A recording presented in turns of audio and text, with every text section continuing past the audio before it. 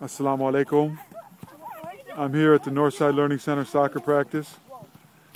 The guys are just about to scrimmage. I got the video on. Assalamu alaikum. Do you like this program? Yes. What do you like about it? Everything. How about you? Me? Yeah. What do you like about Coach Abdulilah? He's good. Does he know what he's talking about? Yeah, I know. Are you improving your soccer? Yeah? How about you? Definitely not. Definitely, right?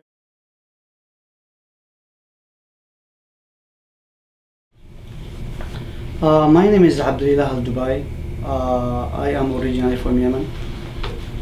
I came to the US 6 years ago, 2004, and before I came here I have been playing national team soccer for Yemen, U17 for Eritrea, and so on. So I came to this country. I played for Lemoyne College for 3 years and graduated with a degree in business administration and a minor in economics in 2008. I am the assistant director, actually volunteer assistant director, and I do also soccer program.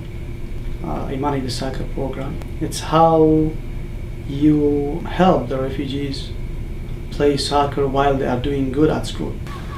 If you just go walk across the road, you'll see people playing soccer. If you want to just point, you will see a lot of people goes here.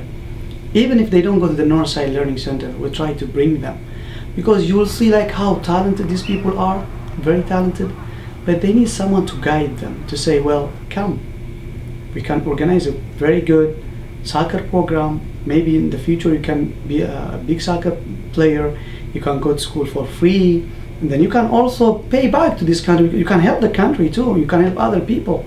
Why it's very important to put them in a soccer plan? Because if they go to school and play soccer at the same time, if they know they are important and then what they're doing is very important, they will keep continuing this, doing this continuously, and they will not think about other, like let's say other stuff other than like playing soccer and being successful at school.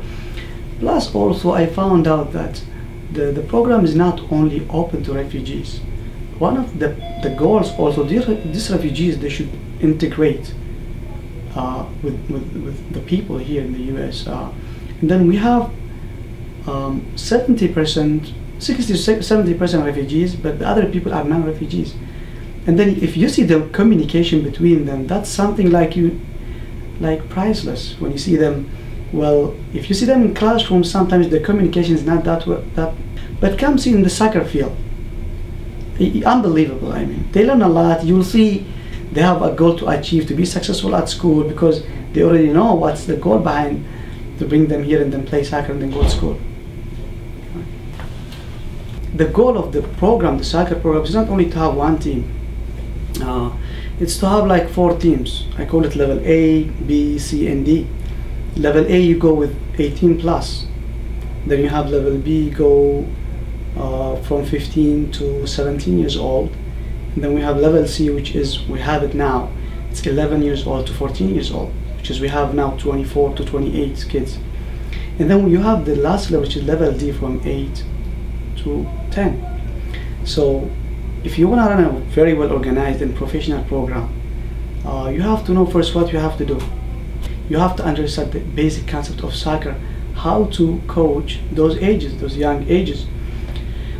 There's a lot of equipment to buy, which is we cannot afford at this point, but I am basically doing according to what's available to us, which is like, you know, buying like cones, soccer balls, and, you know, pennies for like practices, and, you know, something like that, and trying to play from time to another like friendly games with some friends, so they feel like they are competing some other teams.